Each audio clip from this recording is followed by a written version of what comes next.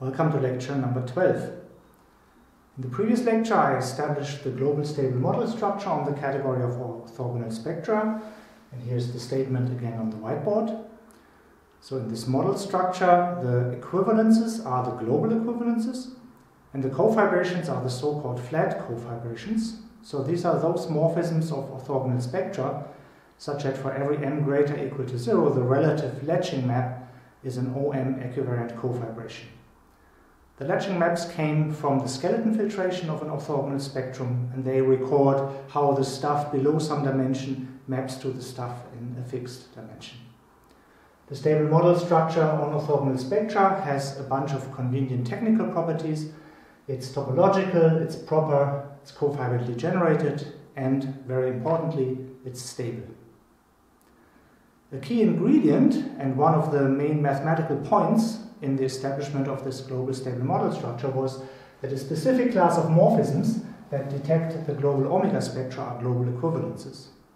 So these morphisms are denoted by lambda, G, V, W, and here's again their source and target.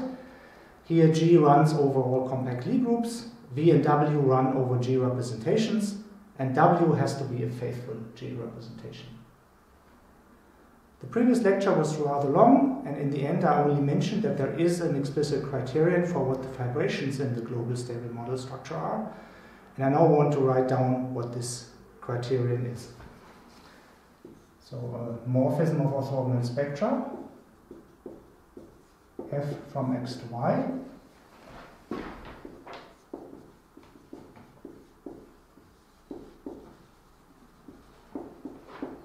is a global fibration if two conditions hold. Well, first of all, if f is a strong level fibration,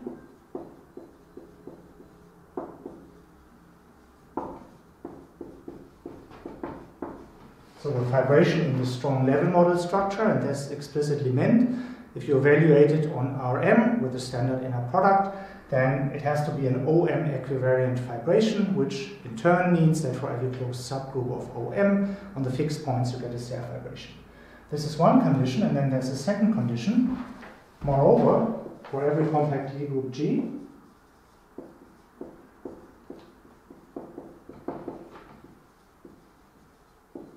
in all G representations V and W,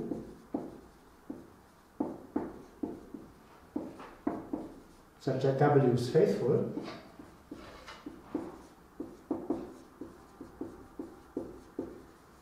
the following commutative square is homotopy Cartesian. So here we take the value of x at W, G fixed points, going to based G equivariant maps from the V sphere into the value of x at V plus W. This is the adjoint structure map, and then G fixed points, and then the same thing for y. Y of WG via the adjoint structure map of y, taking G fixed points, going to based G equivariant maps from SV into y of V plus W. Down here we have the morphism F evaluated at W and then G fixed points, and down here we have based G equivariant maps from SV into the value of F at V plus W. This is a commutative square of non-equivariant spaces, and this square has to be homotopy Cartesian because the vertical maps here and here are both Serre fibrations. That's a consequence of the strong level fibration property. Being homotopy Cartesian means something very explicit. It just means that the map from this vertex, the initial point in the square, to the strict pullback of the rest is a weak homotopy equivalence of non-equivariant spaces. So these global fibrations are the fibrations in the global stable model structure. So part of the theorem is that these are exactly the maps with the right lifting property with respect to morphisms that are simultaneously flat cofibrations and global equivalences. Now if you specialize this to y being a point, that means we're talking about objects that are fibrant in the global stable model structure. Well, then all of these things are points, and the fact that the square is homotopy Cartesian just means that this map is a weak equivalence for all G, V, and W as above. So this means that the fibrant objects are exactly the global omega spectra.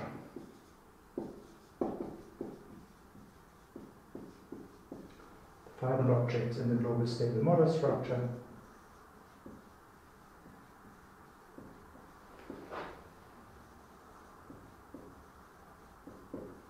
are what I call the global omega spectra.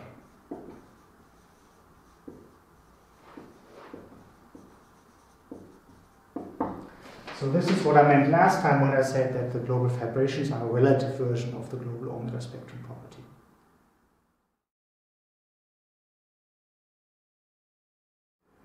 As I mentioned before, the global stable homotopy category is the localization of the category of orthogonal spectra at the class of global equivalences.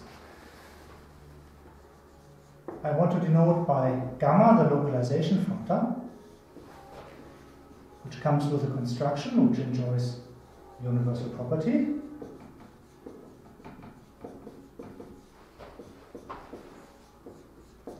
Let this be the localization functor.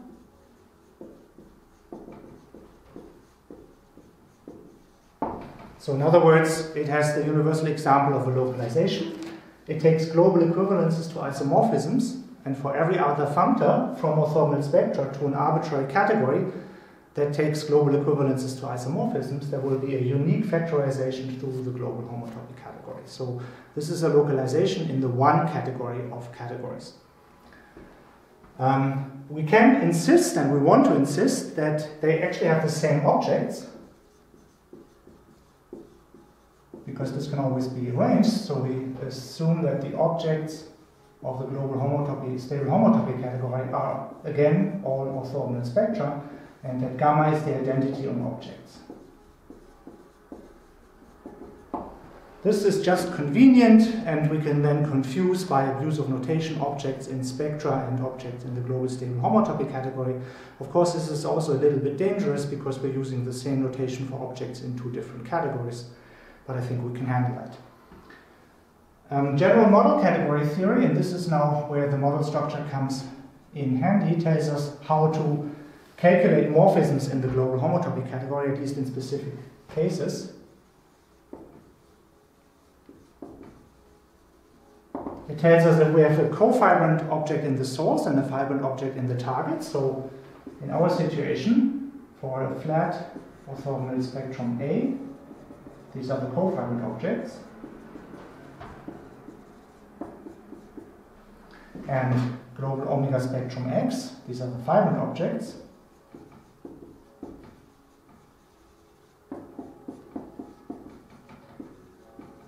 Well, in such a situation, you can always calculate morphisms in the homotopy category of a model category as homotopy classes of actual morphisms. More precisely, this will mean that the effect of the functor on morphisms, spectrum morphisms from A to X, to morphisms in the global homotopy category. For this, I will introduce a convenient piece of notation. So I use this kind of double bar brackets to denote morphisms in the global stable homotopy category. So first of all, this is surjective.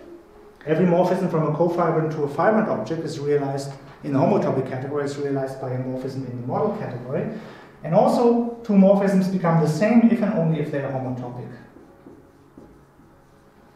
So in complete generality, this would be this abstract homotopy relation defined by abstract cylinders and abstract path objects.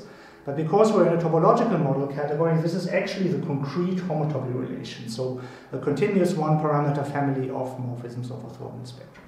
So this is what the model category structure buys us, that we can explicitly calculate morphisms here, at least for particular kinds of objects, cofibrant and fibrant. But of course, up to global equivalence, everything can be cofibrantly replaced or fibrantly being replaced. An important consequence of the fact that the global model structure is stable is that we get a triangulated structure. This is something that I'd already mentioned in one of the earlier classes, and then I've given you a bunch of references, and here are the references one more time. So in general, if you have a stable model structure, there's a preferred structure of triangulated category on the homotopy category. One possible reference is to Hovey's book. Another reference is, which works more generally for stable cofibration categories, to a paper of mine. An alternative approach would be to first pass to the quasi-category, which is then also stable, and then appeal to a general theorem of Lurie's, which says that the homotopy category of a stable infinity category also comes with a preferred triangulation. So because this triangulated structure is important for what we're doing, I want to briefly review how the structure comes about and not just refer you to these references. So a triangulated structure in particular comes with a shift functor, which has to be an autoequivalence.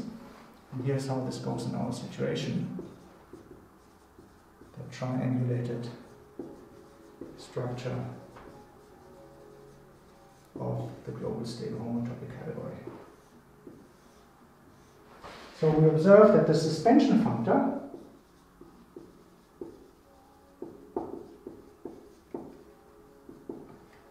smashing with S1 from orthogonal spectra to orthogonal spectra, so you level-wise smashing with S1. This preserves global equivalences.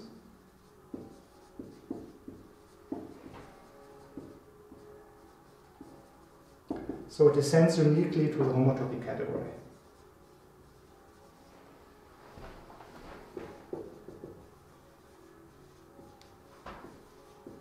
So let me explain this once in complete detail, and then later just say that something descends by the same kind of argument.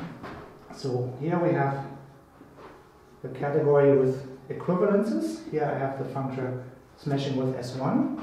Here I have the localization functor to the global stable homotopy category. Here I also have the localization functor to the global stable homotopy category.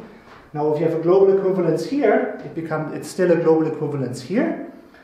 It becomes an isomorphism when you go down here, so this composite is a functor that sends global equivalences to isomorphisms, and hence the universal property of the localization gives us a unique functor down here, such that the square of functors commutes on the nose, not just up to natural isomorphism.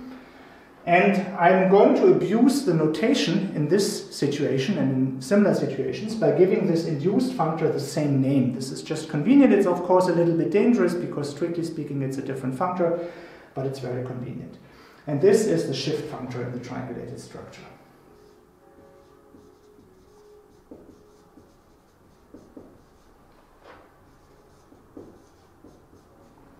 And then the same argument, similarly, functor omega from orthogonal spectra to orthogonal spectra, that is at every level taking the loop space descends. I mean, this is also a functor that takes global equivalences to global equivalences. So it descends to a functor where again I will abuse notation, use the same name. This also gives us a functor downstairs. And we know even more. We have the unit and the co-unit of the adjunctions, eta, from an orthogonal spectrum to the loop spectrum of X smash S1, and the co-unit of the adjunction from the loop spectrum of X smash S1 back to X. So these are global equivalences.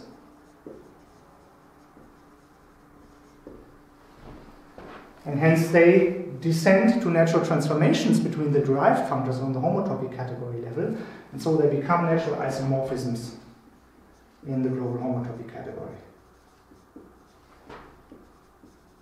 Descend to natural isomorphisms in GH. In particular, that this derived shift functor is an autoequivalence of the global stable homotopy category. This is of course one of the properties we need to have. The shift functor has to be a self-equivalence of the triangulated category.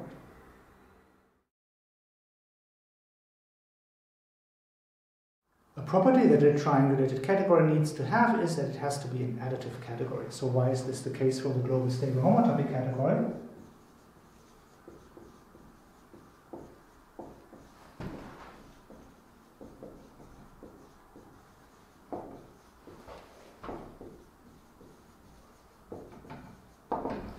So the argument here is exactly the same as for the non-equivariant stable model structure on orthogonal spectra. So I explained this argument in detail a year ago when I taught the class on non-equivariant stable homotopy theory. So I will be very brief here because it's completely parallel. So the first observation is that coproducts in the global homotopy category are represented by wedges of flat spectra. So this is a piece of general model category theory again. Coproducts in the homotopy category exist, and you can take fibrant replacements of the objects and take the coproduct in the model, in this case the wedge of orthogonal spectra, and this represents coproducts. And fibrant and products in the global homotopy category, they also exist, and they are represented by, and then of course, products of fibrant objects, so in this case of global omega spectra. And then to show that the global homotopy category is pre-additive, we need to show that in the homotopy category, the preferred map from a finite coproduct to a finite product is an isomorphism, but we know that the canonical map from a finite wedge to a finite product of the same factors is a global equivalence.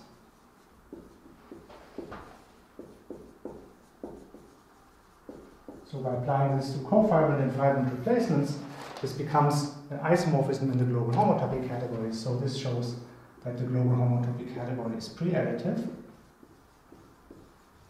It has finite coproducts, finite products, and that they are isomorphic via the canonical map. This also implies that we get natural abelian monoid structures on all the morphism sets, but we need to know that these abelian monoid structures are actually group structures, that they have additive inverses. And that also is the same argument as in the non-equivariant case, because we also observe that the shear map, the shear morphism from X wedge X to X product X. So this is the morphism which on the first wedge summand is the inclusion of the first summand and 0 here, and on the second wedge summand it's the diagonal. So slightly informally speaking, it's the morphism represented by this upper triangular matrix. This is a global equivalence. Why is it a global equivalence? Well, if you apply equivariant homotopy groups to this morphism, you exactly get the map given by this upper triangular matrix on equivariant homotopy groups. Equivariant homotopy groups are groups, so they have additive inverses, so that's always a bijection, and that proves that this is a global equivalence. And that's a criterion for when this pre-additive structure is actually an additive structure. So in particular, the Hom sets in the global stable homotopy category have a natural abelian group structure, such that moreover composition is additive in each of the two variables. So this completes the argument, or at least the sketch argument, why the global stable homotopy category is additive. And then there's one final piece of structure that I have to explain to get a triangulated structure, namely the distinguished triangles, or sometimes called the exact triangles. And here again the argument is exactly the same as in the non-equivariant situation, and is in fact the same argument as in an arbitrary stable model category. The distinguished triangles arise from cofiber sequences. So here is this in a little bit more detail. Distinguished triangles. So first we have a special class which come from morphisms in the model, in the category of orthogonal spectra. And these I call the elementary distinguished triangles.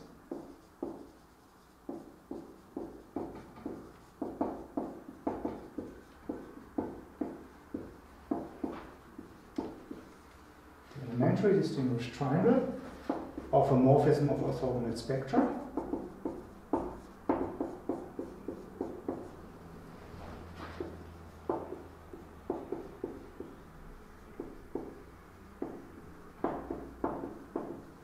The following triangle now in the global homotopy category. And I take X, Y, and the mapping cone of F. So this is level-wise taking the reduced mapping cone. And then I take X mesh S1, the suspension. I mean, this is the form that a distinguished triangle should have. Three morphisms. The last object should be the shift applied to the first object. And here I take essentially F, but now I want to get a triangle in the homotopy category, so apply the localization functor to this f. Here I apply the localization functor to the inclusion or the embedding of y into the mapping cone. And here I apply the localization functor to a specific collapse morphism that basically in the mapping cone collapses the y to a point and then identifies 0, 1 with endpoints identified with the circle. So this depends on an explicit identification between 0, 1, the interval coordinate is coming up in the mapping cone, and the homeomorphism to S1, for which I give a specific formula. This is a small detail. It is not important how you identify 0, 1 with endpoints identified with the circle, but it's important that you commit yourself to one. I mean, you shouldn't change the horses during the race. Basically, the choice is just a choice of sign. I mean, if you chose a different identification, the worst thing that could happen is that you've reversed the orientation somewhere, which would turn this morphism into its negative, and then you would get an isomorphic but a different triangulation. In any triangulation on a triangulated category, there's always the negative triangulation, where in the old distinguished triangles you insert either 1 minus sign or equivalently 3 minus signs, and that's always an isomorphic triangulation but a different one. So, as I said, it's not important how you identify this, but you should commit yourself to one identification and always work with that. Another detail that is important is that in order to define the elementary distinguished triangles, we have to start from an actual morphism on the point-set level. And this is kind of relevant because arbitrary morphisms in the global homotopy category are not in the image of the localization functor. Of course, after replacing source and target, they will become images of morphisms of orthogonal spectra, but an arbitrary morphism for arbitrary x and y is not necessarily of the form gamma of some f. So that means we have to close these up under isomorphisms of triangles now, and this is the standard way how the triangulated structure is defined. A triangle in the global homotopy category is distinguished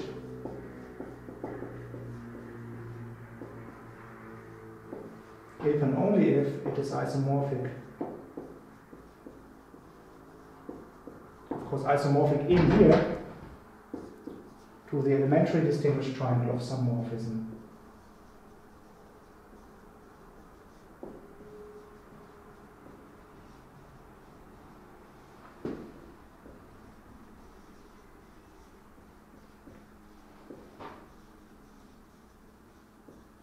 Of orthogonal spectra.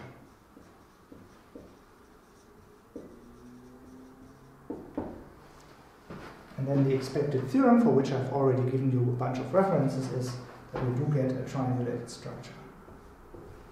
The shift functor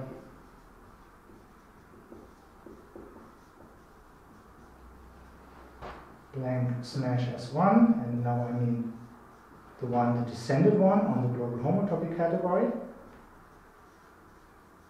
and the class of distinguished triangles that I've just defined make the global stable homotopy category into a triangulated category.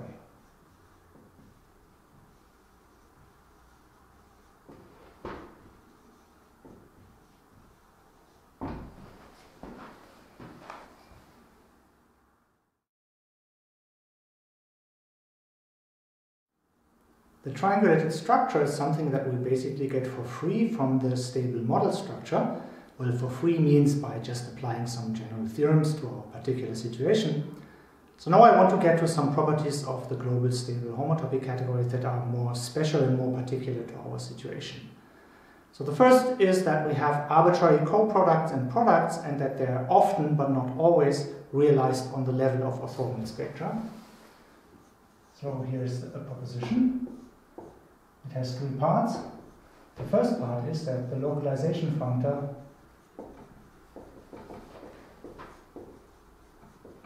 gamma from orthogonal spectra to the global stable homotopy category preserves coproducts.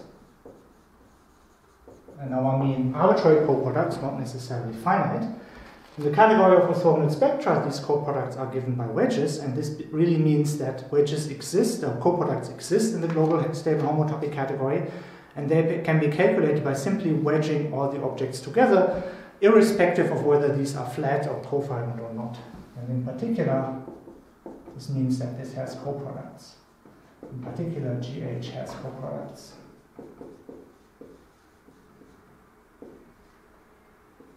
And of course, the emphasis is on infinite coproducts. Finite coproducts we already have because we have an additive structure. Then the situation with products is a little bit worse than this, but the localization functor at least preserves finite products.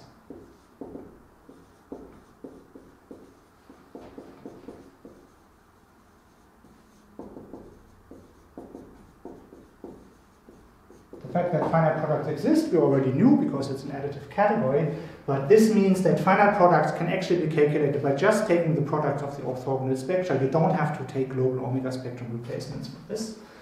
And then the third thing I want to record is that the global stable homotopy category has infinite products.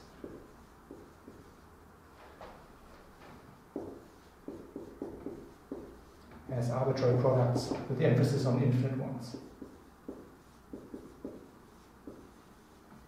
But of course I'm writing it this way because you should remember that arbitrary products are not in general calculated by just taking the product of the orthogonal spectra.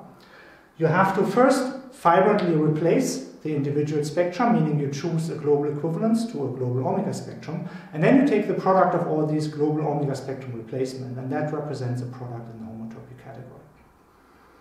I don't want to give a proof, I just want to comment on how you get this and why this holds in words, and then give you a reference.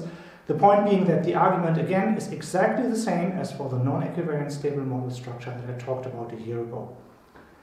So the proof of part one is the fact that wedges are completely homotopical, because the abstract procedure to construct coproducts would be to take flat replacements, wedge those together, and this would be your coproducts. But since arbitrary wedges of global equivalences are global equivalences, the wedge of the flat replacements maps by a global equivalence to the wedge of the original spectra, so those actually also are coproducts in the global homotopy category. The argument for part two for finite products is exactly the same but dualized, and it hinges on the fact that finite products of global equivalences are global equivalences. Infinite products of global equivalences are not in general global equivalences, and that's the reason why here there's the restriction to finite products. And I already said how you get arbitrary products. You take global omega spectrum replacement and take the product of those. Now I want to briefly mention that also the smash product descends to the global homotopy category. The smash product of orthogonal spectra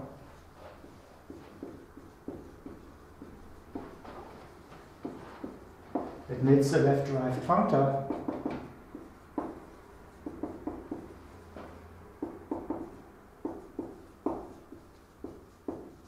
for which I call the derived smash product, and this is a functor with two variables on the global homotopy category. And you can also derive the associativity, unitality, and commutativity isomorphisms, and this becomes,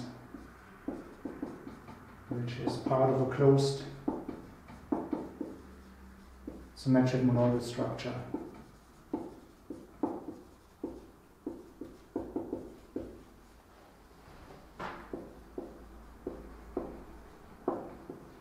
On the global homotopy category. Moreover, the derived smash product is an exact functor of triangulated categories in each variable. Smash L is exact in each variable. And the unit object is the sphere spectrum, which happens to be flat, so there's no deriving necessary for this. So the global stable homotopy category under the derived smash product is what's sometimes called a tensor triangulated category. I don't want to go into details about this because the smash product is only something I'm talking about a little bit on the side, and I'm not focusing very much on multiplicative aspects, but it would be a shame not to at least mention it at this point. So here we actually have to derive something, or at least I wouldn't know how to do it otherwise, because as far as I know, the smash product is not completely homotopical for global equivalences in both variables without any hypothesis. I don't even know whether it's fully homotopical for non-equivariant stable equivalences in each variable.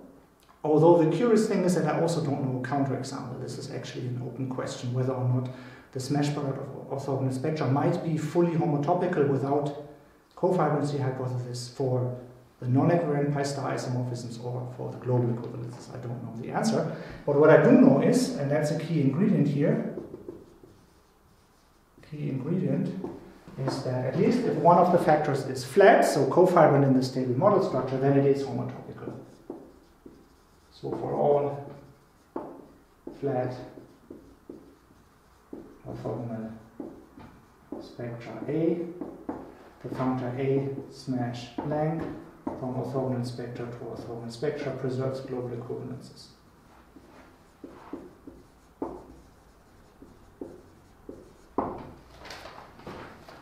Here's a reference. And this also means that if you want to calculate the derived smash product of two orthogonal spectra, then you only have to flat replace one of the two factors. That's enough, and then you can smash them together. In lecture 5, I established a representability result for the G-equivariant zeroth homotopy group functor. There is a slightly different but very closely related representability result in the global stable homotopy category that I would like to explain now. For this we consider a compact Lie group, G,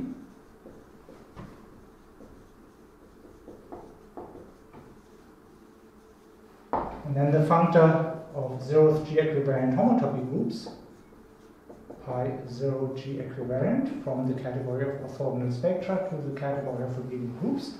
This takes global equivalences to isomorphisms by definition of global equivalences.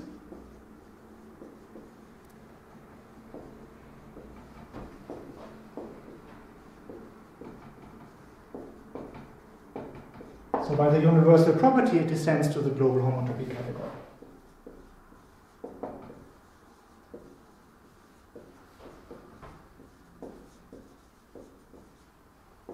And again, I will abuse notation and use the same notation for the functor on the global homotopy category. This abuse is convenient, but of course it's slightly dangerous. If I was completely formal, I would give this a different name, maybe pi 0 g hat, and then the precise statement would be that pi 0 g hat after the localization functor is equal to the original pi 0 g, and that uniquely specifies this derived functor. But I will not give it a hat, I will just call it by the same name, and you have to be careful to always be clear about which of the functors we are actually talking about. Let me recall that there was this stable tautological class, which played an important role in the first representability result.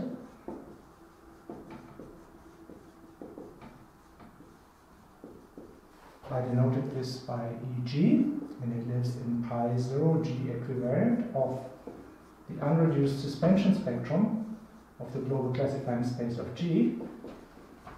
And this is the homotopy class for which we can write down an explicit representative. And it's represented by the continuous spaced G map from SV to SV smash linear isometric embeddings from V into V modulo G plus. So what's this V? Well, in the definition of a global classifying space, we had to choose a faithful G representation that was always called V, and that is omitted from the notation here. And then we can take a vector V in the unit sphere and send it to V smash, and then the G orbit of the identity of V. This is a G equivariant map, and this is exactly the value of the unreduced suspension spectrum of the global classifying space of G at V. So a G equivariant map-based map like this represents an element in pi 0 G equivariant, and this was the stable tautological class. And here comes another very important representability result. So theorem, for every compact Lie group G,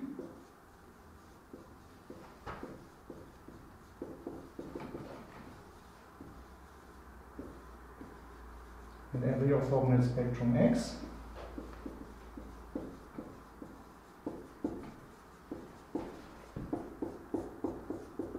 The map from morphisms in the global stable homotopy category of the unreduced suspension spectrum of the global classifying space of X. These are isomorphic to the zeroth G equivariant homotopy group of X.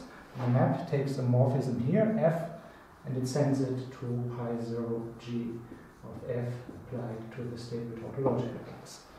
So this is saying that the pair consisting of the unreduced suspension spectrum of the global classifying space and the stable tautological class represents the functor pi 0 upper G as a functor on the global homotopy category. Please be aware that our abuse of notation is in force here, and you have to be a little bit careful. You know, we're really talking about the derived pi 0 functor, because an arbitrary f in the global homotopy category is of course not in general given by a morphism of orthogonal spectra, but only a zigzag. But this has meaning because the functor already descended, because it takes global equivalences to bijections. Let me give you a proof of this result. This result is in the global homotopy theory book. Here's the reference, and you can find a proof there. Again, I would like to give you an alternative, a different proof. The proof I'm giving you now is category theory in its purest form. If you don't like abstract category theory, then maybe have a look at the other proof in the book. So here is the abstract proof of this. So the first observation is that we can manipulate the representability result from last time to give us a similar representability result on the global homotopy category. So last time, or in lecture 5 more precisely, we showed that natural transformations of functors from spectra to sets from the functor pi 0g into some functor phi biject with the value of phi at the unreduced suspension spectrum of the global classifying space of G, and phi is some functor from orthogonal spectra to sets that takes global equivalences to bijections.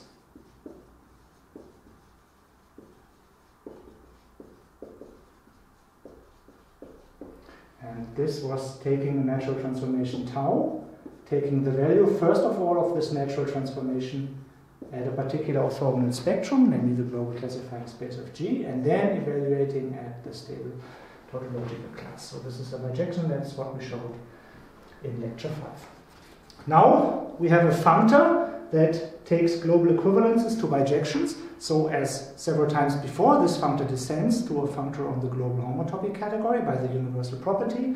And again, I will abuse notation and use the same name for this functor in the global homotopy category. Because now we're considering two functors, both of which take global equivalences to bijections, the natural transformations on the level of orthogonal spectra, or as functors on the global homotopy category, are actually the same, or more precisely, the localization functor induces a bijection between, on the one hand side, natural transformations as functors from the global homotopy category to sets from pi 0g to phi, and natural transformations as functors from orthogonal spectra to sets from pi 0g after gamma to pi 0 to phi after gamma. And now the abuse of notation is a little bit inconvenient here, because as I said earlier, I should have really introduced a different name for the descended functor with some hat, and then I would have a hat here, and this would be the original pi 0g with no hat here, but I think you understand what I mean. So that's a general consequence if we have a localization and then two functors, both of which descend to the localization. So that means that the representability result that we proved in lecture 5 for natural transformations as functors from spectra to sets also holds as natural transformations from the global homotopy category to sets. This can be reformulated in an even more abstract way. Equivalently, it says that the pair pi So G equivariant, and the stable tautological class, it represents the functor. So from the category of functors, from the global homotopy category to sets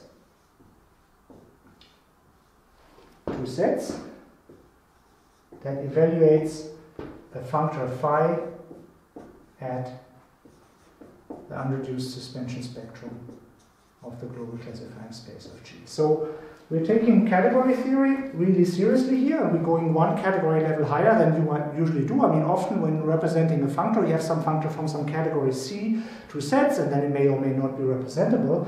The category C is itself a functor category, so we're applying this to one level higher, and that is precisely what this statement is saying. If you combine this bijection with this bijection, then the pair consisting of this particular functor from global homotopy category to sets and this element in the value represents this functor.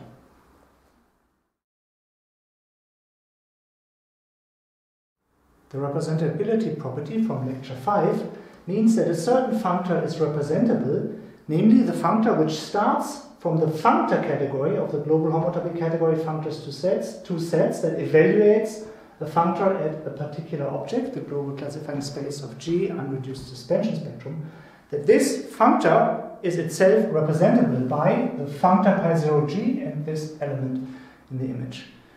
But of course there's another pair that represents an evaluation functor. The unit dilemma tells us that also the pair consisting of the represented functor, sigma infinity plus B global G blank, and the identity of sigma infinity plus B global G, this represents the same functor, the same evaluation functor. And then of course representing objects are unique. So the uniqueness of representing objects means, well, that there is a unique morphism between the two representing objects that takes one of the universal classes to the other universal class, and that morphism is an isomorphism. Now in our situation, objects are already functors, so morphisms are natural transformations, so it means that the unique natural transformation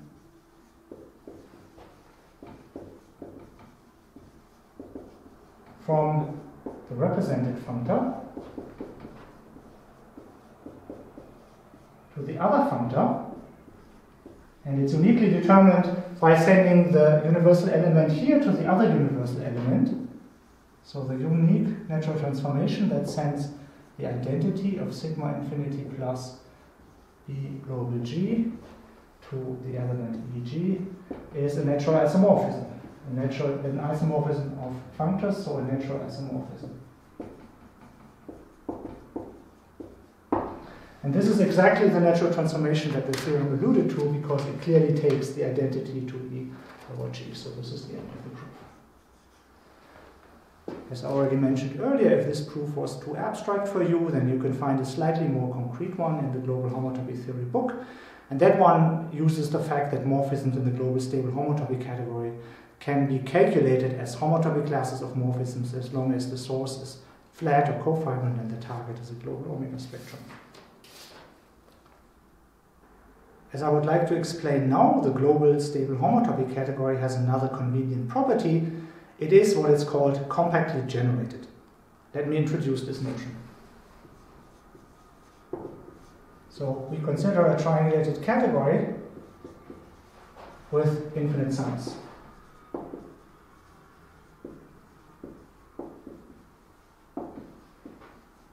So with arbitrary sums of arbitrary size.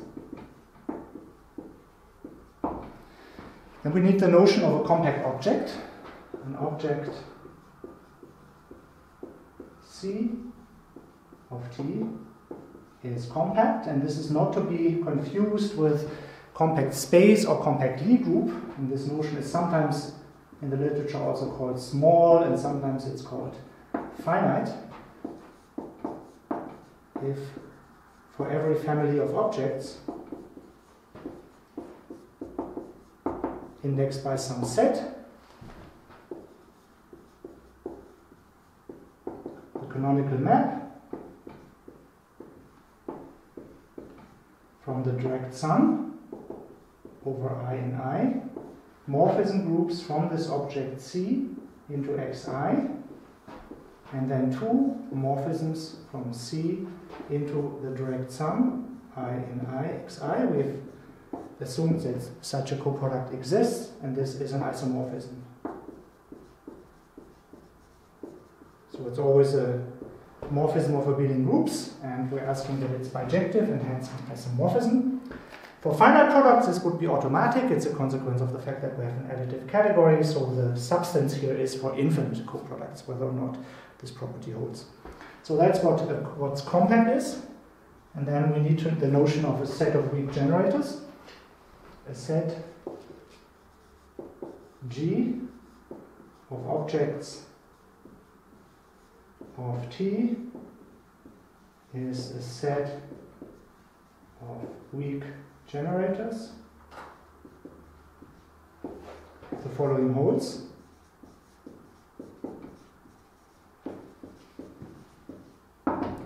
For all x objects in T, such that they have no morphisms from any object or any shift of any object in this set. So the set of morphisms from G shifted by K into X is 0 for all G in this set of generators G and all integers K and Z. So whenever an object is invisible to the eyes of this generating set, then it's already 0.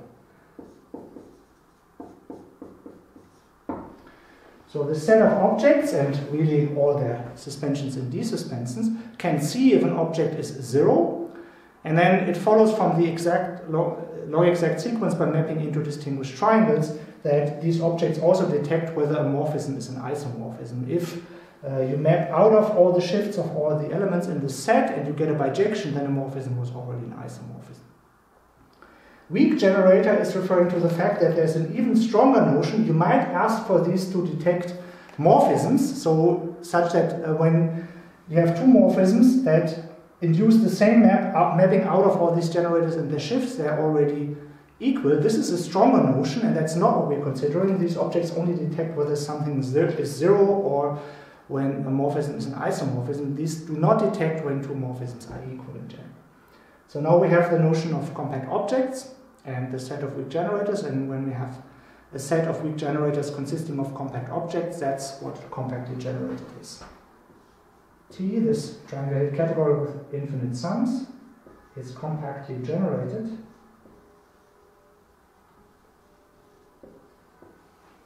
if it has a set of compact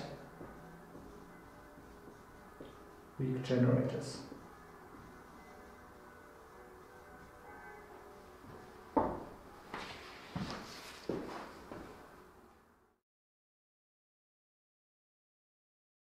Before I give you examples of compactly generated triangulated categories, here's a useful fact.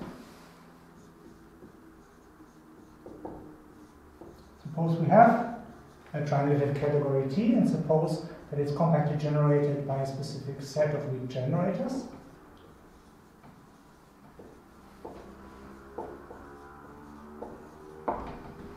And then you might wonder, what do the compact objects look like? And the fact is that they are the thick subcategory generated by the set of compact objects.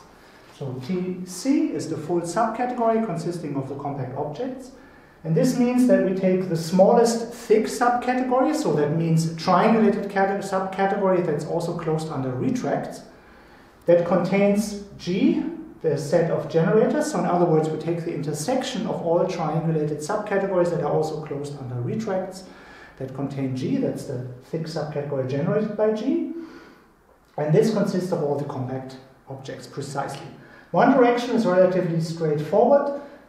These are by design compact objects, and if you close up under distinguished triangles and retracts, you never get out of this class. And the other direction is a little bit more complicated. So here's two possible references where you find this. this has a concrete content, namely this means that an arbitrary compact object can be built up in finitely many steps from the generators by the following process. You start with a zero object, then you take an arbitrary but finite sum of shifts in positive or negative directions of your generators, and you comb them off. Of course, when you started with a zero object, you just get these objects, and you keep doing this finitely many times. If you already have an object in this thick subcategory, you take a finite sum of suspensions or desuspensions of the generators and an arbitrary morphism onto the object which you already had. You cone it off, so you complete to a distinguished triangle. That gives you another object in the thick subcategory, and then you have to do this finitely many times, and at the very end you have to possibly pass to a retract, and this is how you can construct all the compact objects. Here are some examples. So the first example is an algebraic one. We take a ring, let R be a ring, associative and with unit, but not necessarily commutative. The unbounded derived category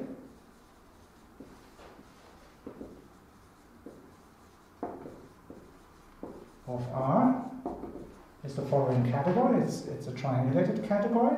The typical notation is D of R, and the definition is you take chain complexes of R modules, Z graded and not necessarily bounded, and you formally invert the quasi-isomorphisms. This actually is a triangulated category, and it is a compactly generated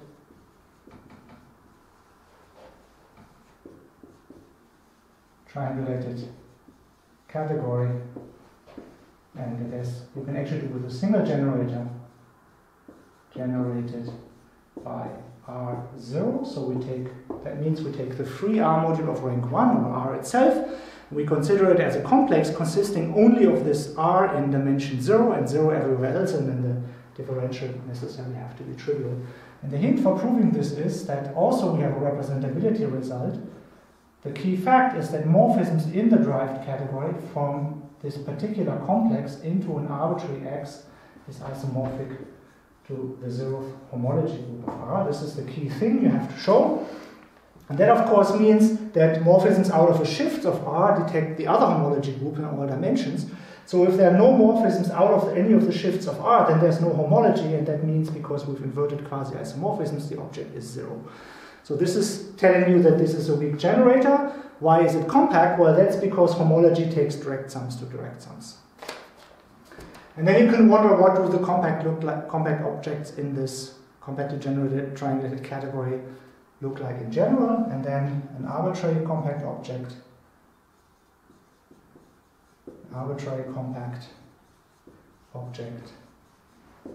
in the derived category of R is quasi-isomorphic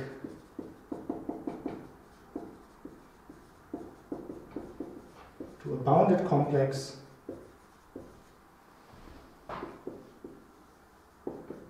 of finitely generated projective R modules.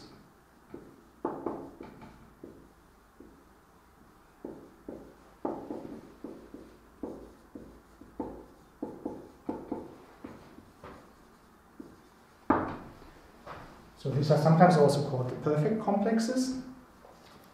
If you accept this fact up here, this is essentially an exercise that I recommend you doing, that this is a characterization of the compact objects.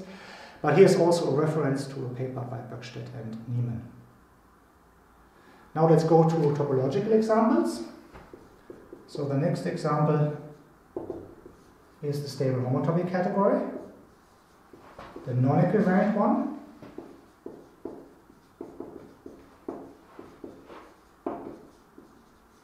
So for which I write SH, and this, for example, we can take to be the category of orthogonal spectra, but now we formally invert not the global equivalences, but the non-equivariant pi star isomorphisms. This is a compactly generated triangulated category.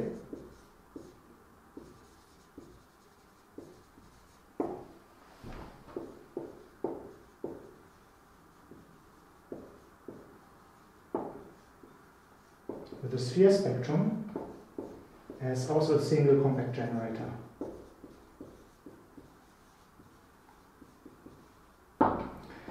The hint for this is that similarly you have an isomorphism like this.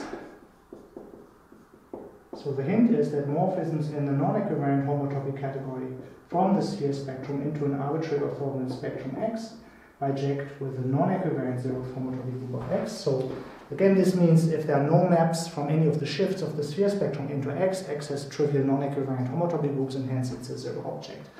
Also, homotopy groups take wedges to sums, so that means that this is a compact object. So it's a single compact weak generator. And then you can wonder what a general compact object looked like. A compact object of the stable homotopy category, the non-equivariant one, is always of the form. We take a suspension spectrum of a based finite GCW complex for some finite based CW complex X. And of course, if you apply an automorphism to a compact object, in particular a shift or a negative shift, you get a compact object again. If we shifted this in a positive direction, this would just be the suspension spectrum of some other CW complex, namely its suspension, but in the stable context we can also shift down and we get more compact objects, and this is for some n greater or equal to 0. So all the compact objects are essentially suspension spectra of finite CW complexes, possibly desuspended by some finite amount of times. This is a slightly more involved application of this general procedure, and I also give you a reference here.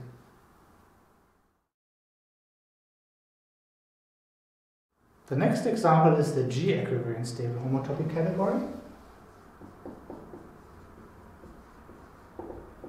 So we let G be a compact Lie group.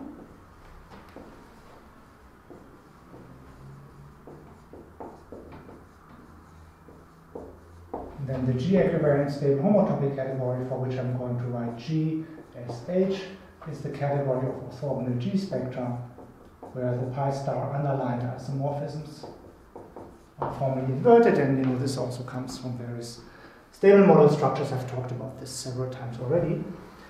And here, the set of suspension spectra of homogeneous spaces for X and G running over all closed subgroups is a set of compact weak generators.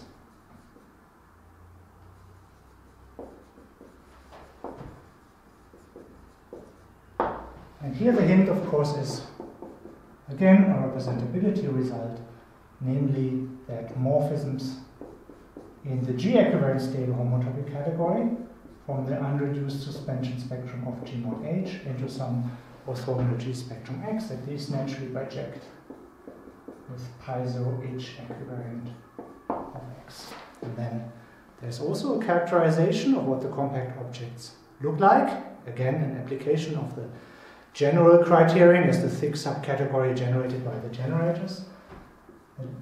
A compact object of the G-equivariant stable homotopy category is always of the form. So again, we can take the suspension spectrum of X, but now X is a finite G-equivariant CW complex with some finite based G CW complex X, and then you can also desuspend, but now we have more possibilities to desuspend. We can also desuspend by representation spheres, because smashing with representation spheres is invertible. So now you have to allow this, and then some G representation V. And then in this case, you also have to allow retracts. So when G is the trivial group in the non-equivariant situation, it turns out you don't have to close up under retract. The class you first get by desuspending suspension spectra of equivariant CW complex is already closed under retracts, but here it's necessary to also close under retracts. Unfortunately, I don't know a reference in the published literature that states this in exactly this form, but this seems to be well known among experts, and you can also get a proof if you take the general criterion and sort of work through what it explicitly means in these examples. And so you also use that there's an equivariant version of the Freudenthal's suspension theorem that, between finite equivariant things, stable maps, after suspending with some representation, eventually become unstable maps. If you put this all together, you can get a proof of this characterization. Now let's come to the case that we really care about, the global stable homotopy category, and let me write this down as a theorem, which maybe is the main result of today's lecture. And it goes as following. The orthogonal spectra sigma infinity plus E global G for G in a set of representatives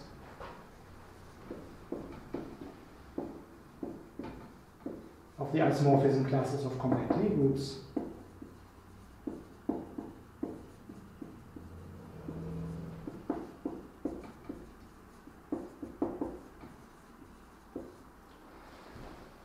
form a set of compact weak generators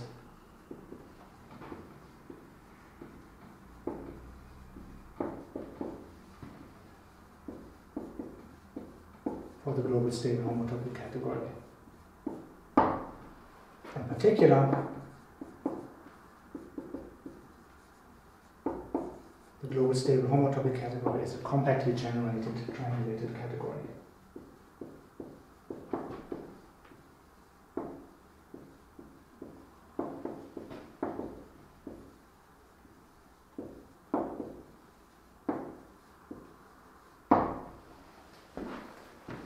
If you already digested the arguments in the previous examples that I gave, then you can guess how the proof is going to proceed. Nevertheless, this is the key example for our purposes, so I actually want to give the proof in a little bit more detail. So let's first show that these objects are actually compact for every compact Lie group G. So we look at some family of orthogonal spectra. Let xi, I and I be a family of orthogonal spectra. And now what we have to do is we have to compare the direct sum of the morphism sets, sigma infinity plus E global G into X, via the canonical map, with morphisms from sigma infinity plus E global G into the direct sum of these orthogonal spectra X. I told you a little bit earlier that the direct sum in the global stable homotopy category is always without any condition on the orthogonal spectra, represented by the wedge. So I can put the wedge here. Now we're going to use the representability result, which tells us that here we have an isomorphism given by, in each of the summates, evaluating at the stable tautological class to the direct sum of the G equivalent homotopy groups. Sorry, this should have had an index of the xi's. And here we also have an isomorphism, also given by evaluation at the stable tautological class to pi 0 G equivariant of the wedge over all I and I xi. And this is still the canonical map from the coproduct of a functor to the functor at the coproduct. And something which is really about G equivalent homotopy theory one group at a time is that G equivalent homotopy groups take wedges to direct sum. So this map is an isomorphism. The two vertical maps are isomorphisms by the representability. So we conclude that this is also an isomorphism. In other words, the global suspension spectrum. The suspension spectrum of the global classifying space is compact. And now, why are these weak generators? This is also similarly easy. Suppose that the morphisms from sigma infinity plus E global G into X shifted by some K. I have to test this for all integers K, and then it makes no difference if I shift here with minus K or I shift in that variable with K. Suppose that these are all 0 for all G and all K and Z, so for all compact Lie groups or just one in every isomorphism class, that is good enough. Well, by the representability result, this is isomorphic to pi 0 G equivariant of x shifted by k. And the shifts in the positive directions are suspensions, the shifts in the negative dimensions are loops, and the suspension and the loop isomorphisms tell us that this is really pi minus k g equivariant of x. So we conclude that if an object looks as if it's zero through the eyes of all the shifts in all directions of the global classifying space, then all its equivariant homotopy groups are zero. So this of course means that x is zero in the global stable homotopic category. So the global classifying spaces of the compact Lie groups, one in every isomorphism class, detect whether objects are zero. This proves that the global stable homotopy category is compactly generated. That's the main result of today. In the next lecture, I will talk about formal consequences that this compact generation has, such as Brown representability and the existence of various adjoints. But I would like to close for today and thank you for your attention.